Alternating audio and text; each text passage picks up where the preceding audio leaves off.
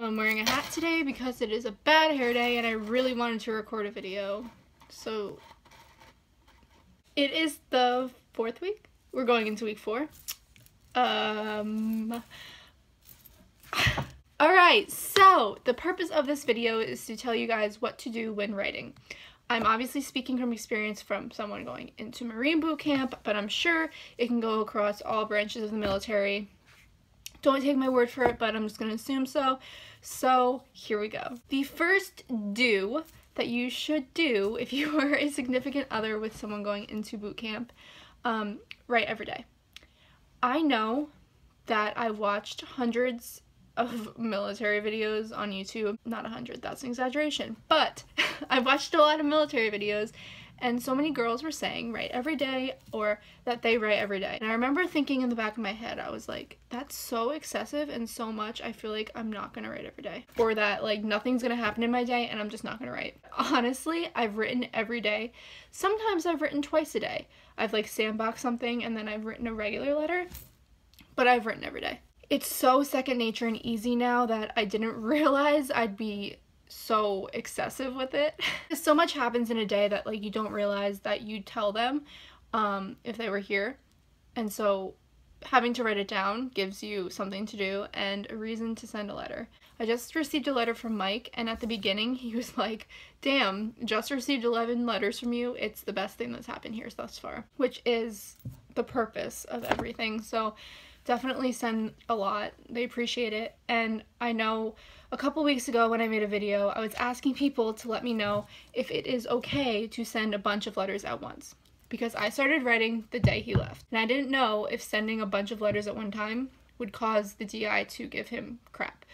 But it didn't. He didn't have any issues, clearly. So definitely start writing right away and send them right away. Right away as in when you get the platoon number and address and all that stuff. Another do is to send pictures. It's so easy for us when we're upset to just pull out our phone or our computer and look at pictures of our significant other. For them, they don't have that, obviously. So what I did, I'll show you. I went to CVS and I printed wallet-sized pictures. They're this small. I have a bunch because they came in grids and you cut them out, and I've obviously only gave him one. I'm not going to give him extras. Pictures of you guys, selfies of you,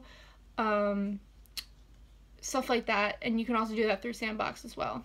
Another do is questionnaires. The reason being for this is that I have a lot of questions. Like, I want to know everything, and obviously that's not going to happen because they don't have so much time to write. And I've written in the first couple letters like a couple questions for Mike to answer, and that's a lot, honestly, because like when he gets so many letters it's kind of overwhelming, I feel like, and he's not going to answer all of them. He honestly only answered one thing I've asked, and it was about a picture that I saw of him, and so like obviously he was going to respond about that. So making a questionnaire is something easy for them to do. They can just fill it out and send it right back, and that way you're getting answers and you can feel a little bit more sane. I'm waiting for him to send his back to me, so I will let you know when I get that, but I'm excited to see like what he has to say and just answer some basic questions, I guess. Another do is do write passages from the Bible, song lyrics that remind you of them, and different quotes you might find. It's really easy to Google like quotes for boot camp or quotes for strength or quotes of motivation. They're really easily accessible and you can easily just write them at the bottom of your letter. Might be a little cheesy, but I'm sure that it helps. Some don'ts, which are pretty self-explanatory as well, but I feel like it happens sometimes, I guess. Don't write on the outside of the envelope. Don't spray with perfume. Don't put stickers on it. Don't send nudes. It can wait. You really don't want people looking at your nudes. That's not a thing. Just be smart.